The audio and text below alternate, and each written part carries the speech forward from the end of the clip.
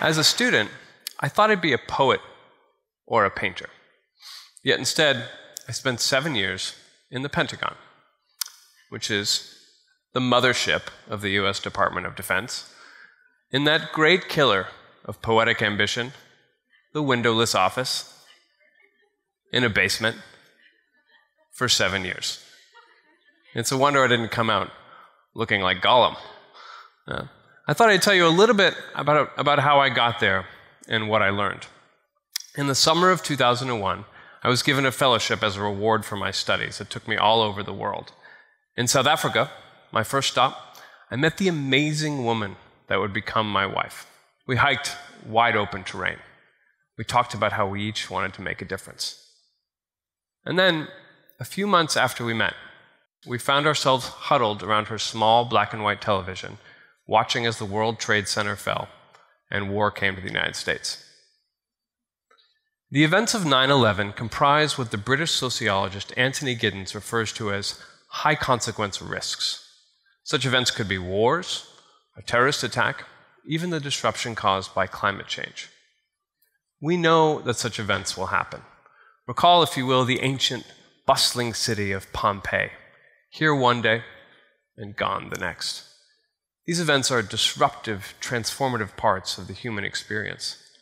But in modernity, as Giddens argues, our reliance on technology, our dense urban populations, and our global interdependence on global systems makes us more vulnerable to smaller attacks that can have an impact disproportionate to their size. High-consequence risks. They change our perceptions of the world. They change our perceptions of ourselves, and indeed, they alter life trajectories and the course of nations. So the question becomes, how do we prevent them from occurring? And when they do occur, how do we withstand them? And it's not a question of if, but when, because we know they will happen. Nowhere is this question more salient today than with the internet. Our reliance on cyberspace stands in stark contrast to the inadequacy of our cybersecurity. We are vulnerable to disruptive attacks, we're behind in making our investments, and we are unprepared in an attack if an attack gets through. So today, I'm going to tell you a little bit about how to fix that problem and how to withstand a cyber attack. But first, I want to look at why the internet presents itself as such a high-consequence risk.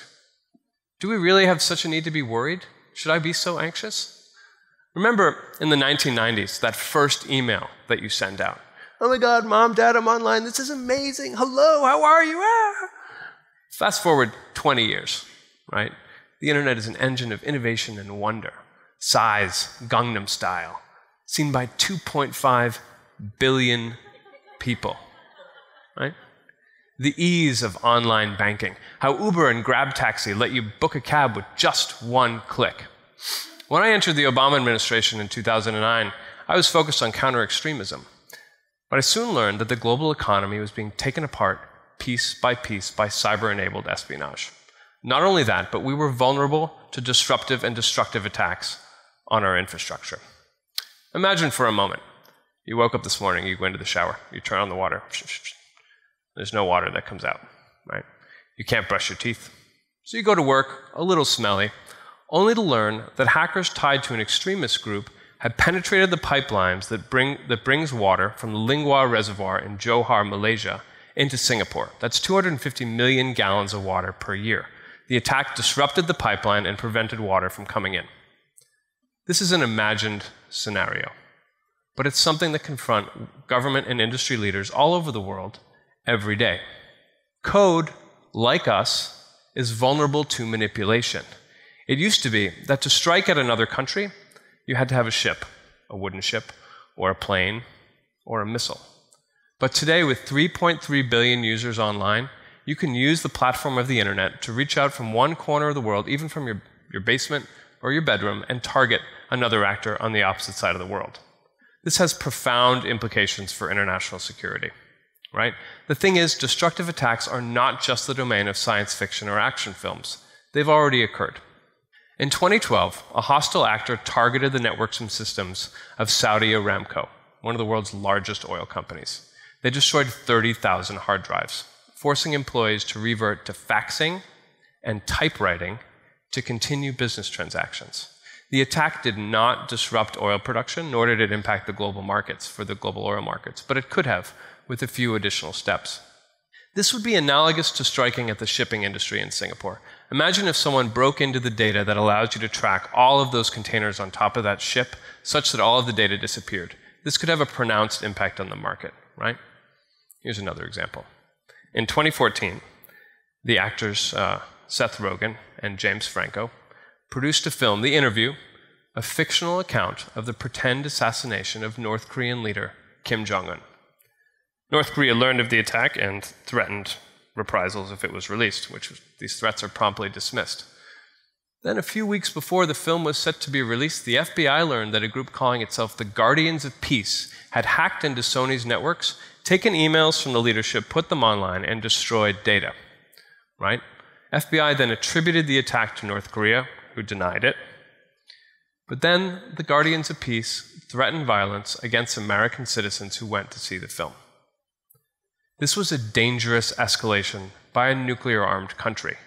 President Obama declared that the attack was unacceptable and that the United States would respond in a time, manner, and place of its choosing.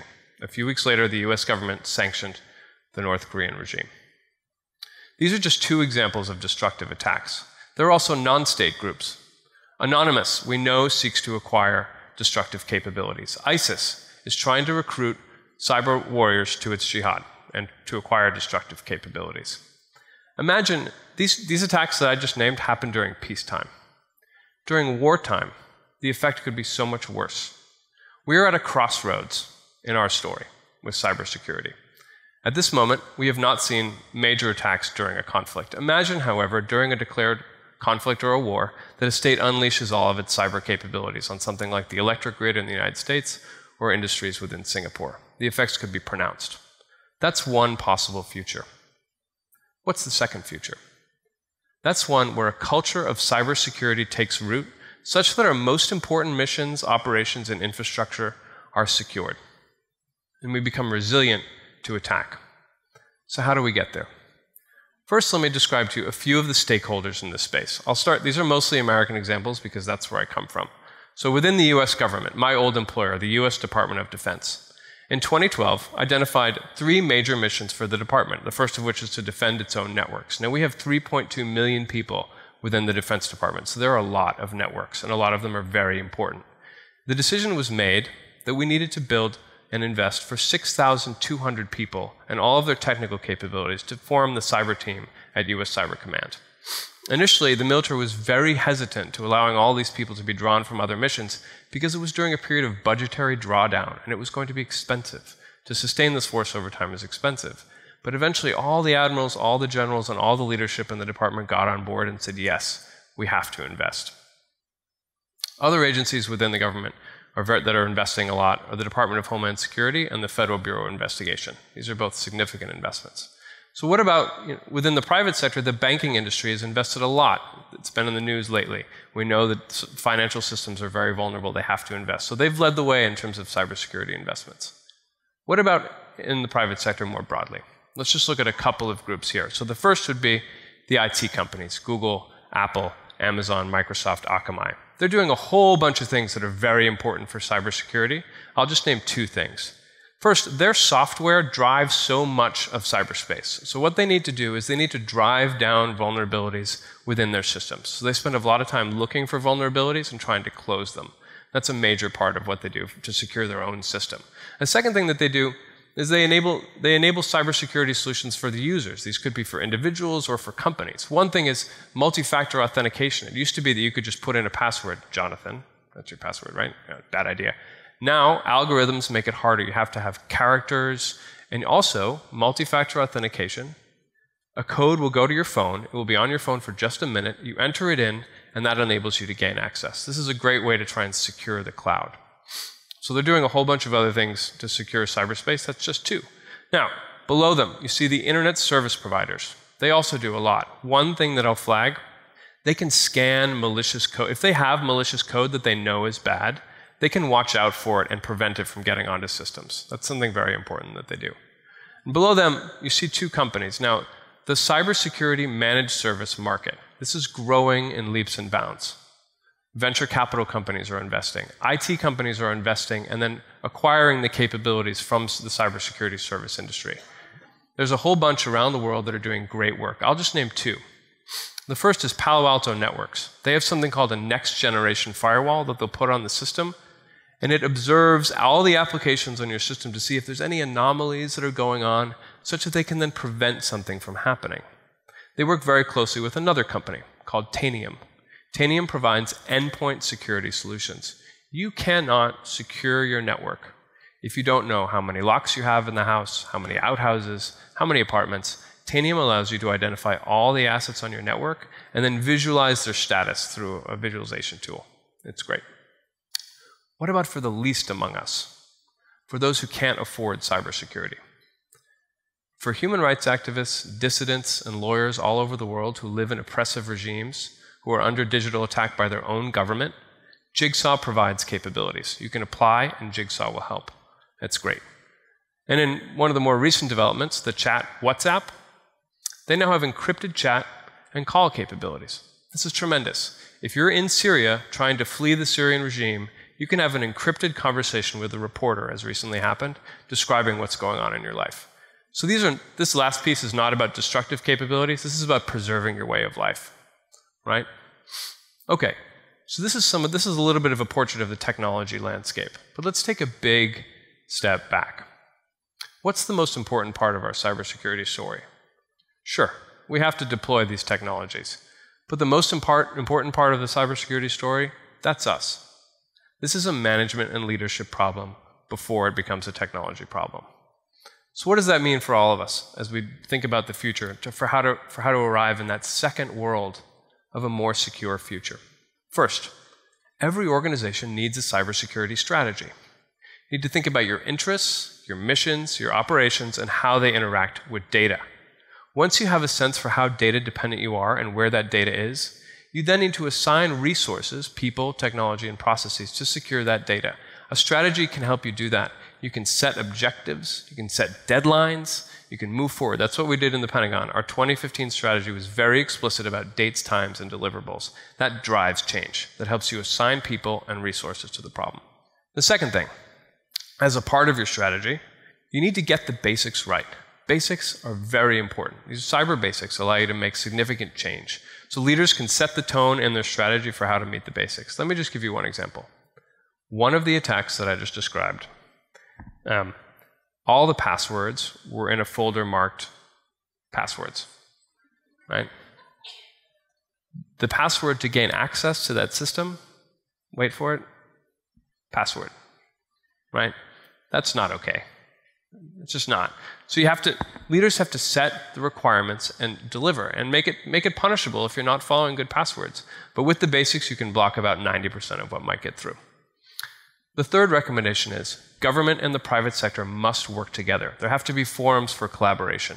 The private sector, by investing in some of the capabilities that I've talked about, like intrusion detection systems, passwords, you can block 90% of what might get through.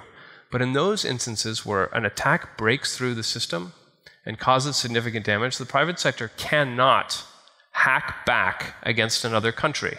That's a way to initiate World War III, or at least a significant international misunderstanding that's going to cost money and potentially lives. Governments and the private sector need to communicate, and government needs to be the only one who can respond. You can respond with indictments, you can respond with sanctions, like in the North Korean example, or otherwise. The fourth, we need to plan for resilience.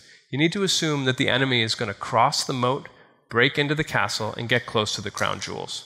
What does that mean? For the military, it's meant that to fly our planes and ships, the military has had to assume that you will operate in a cyber-degraded environment where you won't have access to communications. You still have to deliver. So other organizations, private organizations, have to develop business continuity plans that allow you to deliver your most important capabilities, even without assured access. Now, after everything you've done, after all we've done to protect our data, we now live in a world where you don't need massive armies to strike. A small group of people can turn planes into missiles. You can turn ones and zeros into malicious code. So after you've done everything you can, it's time maybe to put down your phones, get off your computers, be with one another, read poetry, because our social bonds cannot be hacked. Our best defense against high consequence risks is one another. Thank you very much.